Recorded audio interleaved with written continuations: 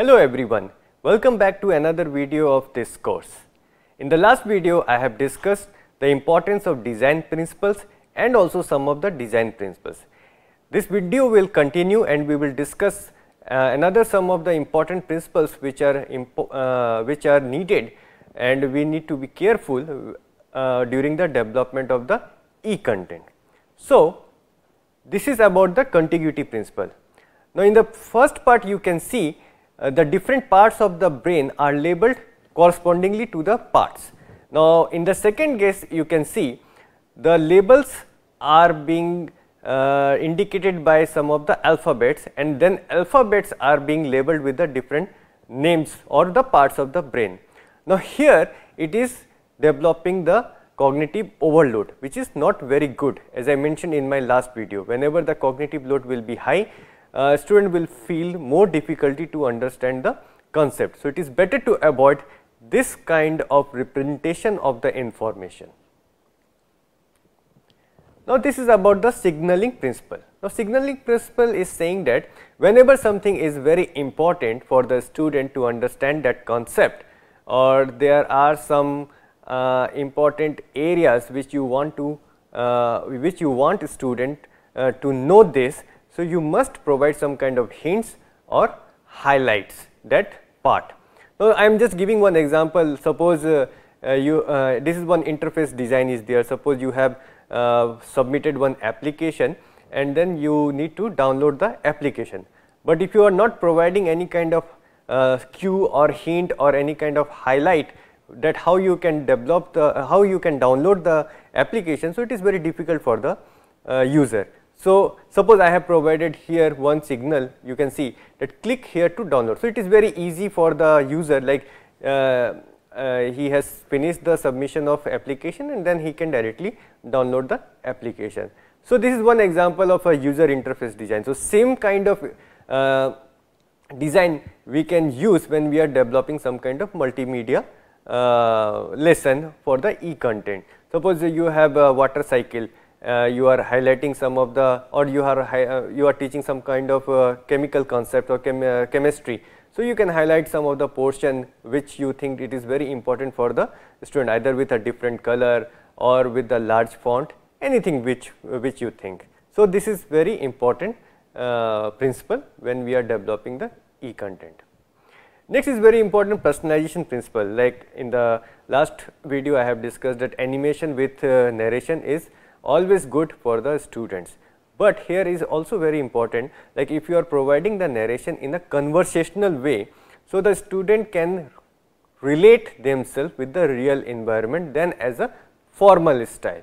Okay. So, you need to be very careful whenever you are doing some kind of narration for some kind of concept for your animation, try to have the conversational type of narration.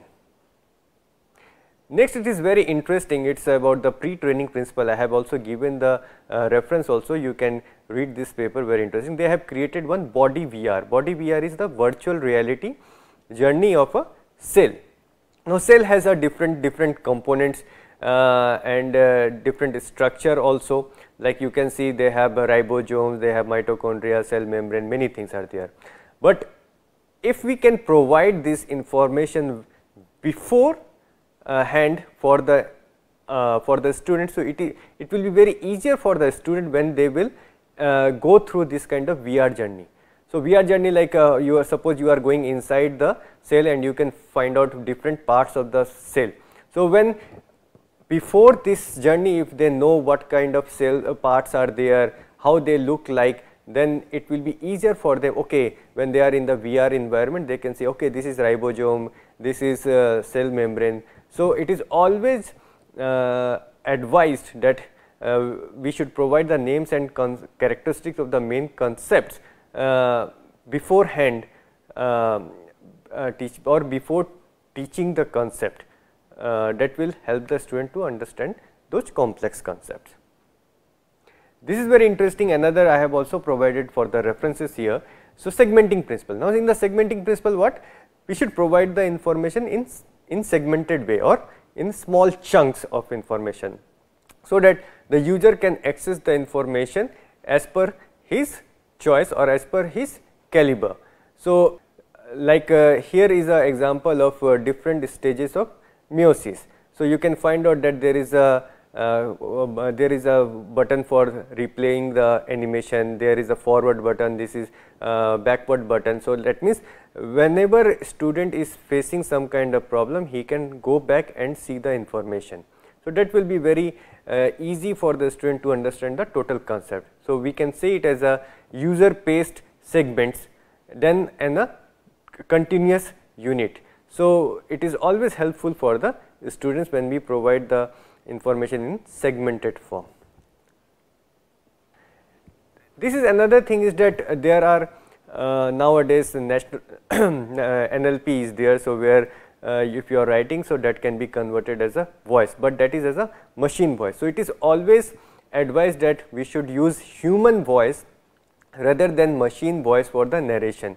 So, whenever we are using the human voice, so students can correlate or can familiarize with the real environment what we are providing.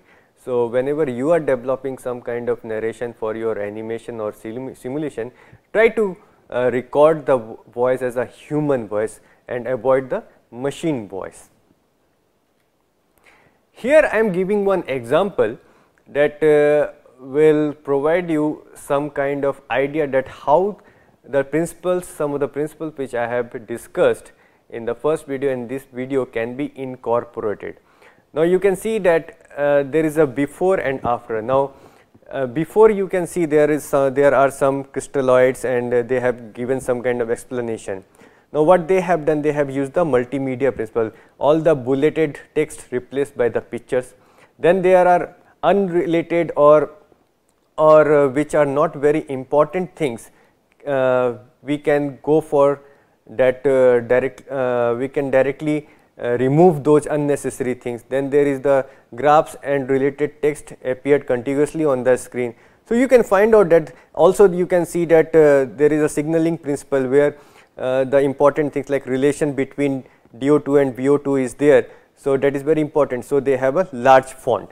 So, from this example you can find out that how these principles can be incorporated to teach some of the abstract or complex concepts into very easy manner. Okay. So, I have also given the reference for this. So, you can go and you can see and you can find out more information about it.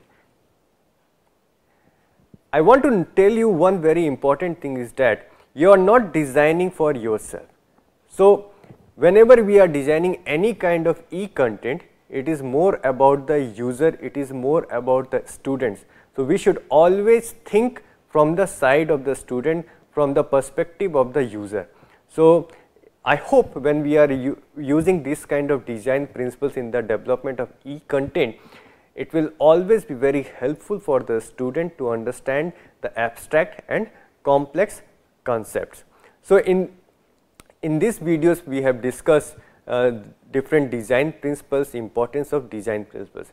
In the next video I am going to talk about what are the emerging technologies which are available at present and how we can use these emerging technologies to develop e-content which are effective and interactive in nature.